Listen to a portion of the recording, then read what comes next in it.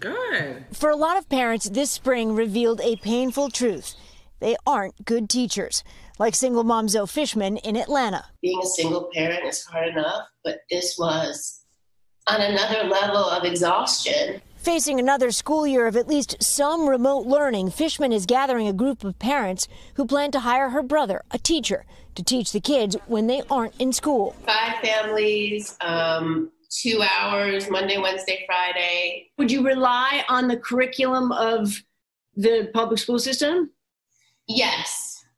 Yes. We're not asking Brenner to reinvent the wheel. It is a teaching strategy now sweeping the country, the pandemic pod, allowing kids to be together and learn while their parents work. It was tiring, not fun.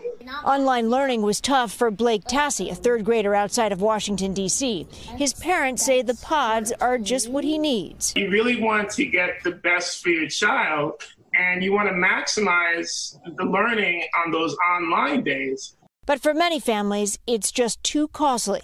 The teachers have to be paid, and in some cases, the space being used costs money too. For those families that are most vulnerable, particularly lower income families, Black families, brown families, language minority families, they're locked out of that. Experts say that will widen the education gap. They're creating their own form of private school.